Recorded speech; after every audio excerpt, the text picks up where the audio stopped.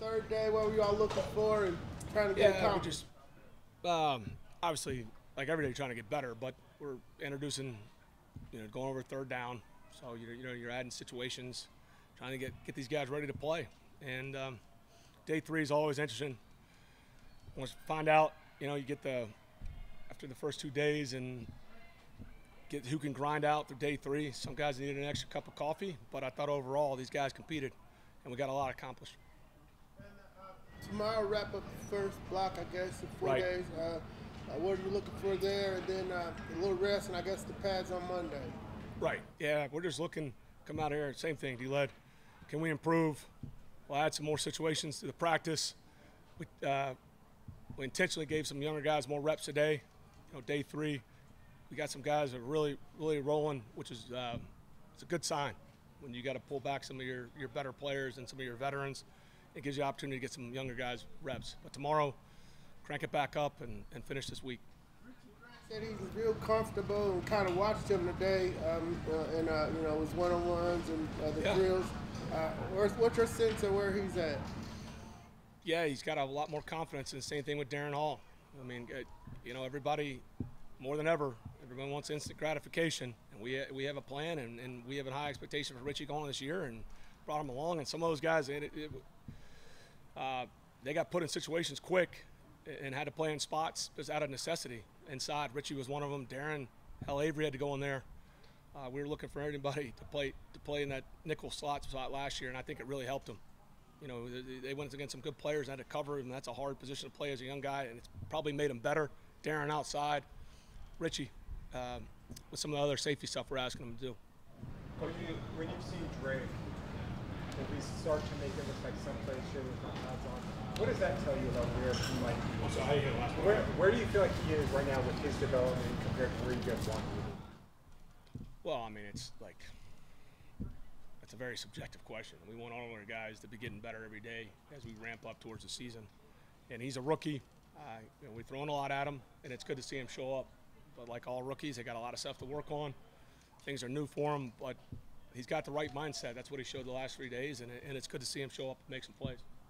Coach, talks about the folks being here today. It's been 2 years since fans have been in here, and this complex has changed so much. Well, we actually had fans last year. Yeah. We had fans last year. Yeah, we did. It was first open practice.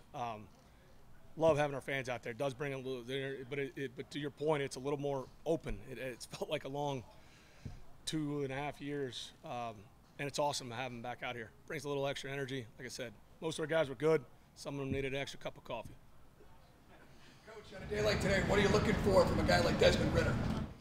Yeah, we're giving Des as many reps as we can throw at him, and see if he can come back here and continue to have more command of the huddle and see how he handles struggle. I mean, that's ultimately what can you handle failure?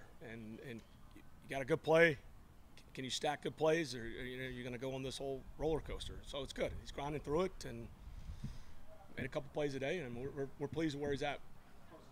Like they may be out there making a couple plays. You see the guys kind of getting amped up as far as bringing the intensity up on the defensive side. Do you think that's something that you can kind of build upon as far as being a better unit than they were last year?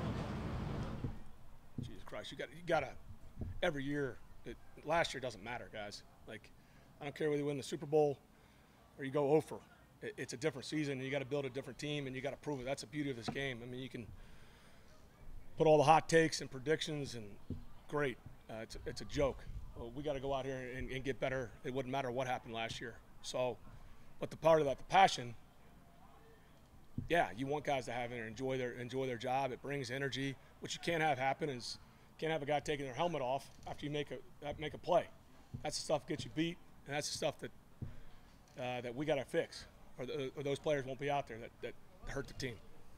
Speaking of hot takes and predictions, which I'm sure you love, when you're coming into a season where expectations on the outside are so low, do you change at all anything you do with coaching? Just go, do a Google search. Go look and see what they thought of the iPhone coming out. If you want to humor yourself, it's hard to find good comedy today. Go back and look at predictions if you want real comedy. Anything else? I mean, it is. I mean, it's a joke.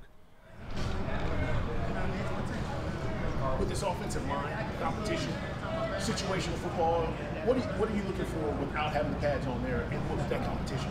Yeah, I mean, we're going full speed, right? And it's all relative. To get it, some of it fits inside without the pads and restrictions. I mean, we had the spiders on today. As we'll continue to add, but I think they're competing well. They're coming off the football. We've been mixing and matching and saw progress with some of these young guys. It fires me up. I'm looking forward to go back and seeing the tape and see what it looked like. Where it's hard is the real run yard, But you could see it on the track, and the first to touch, you're tagging off.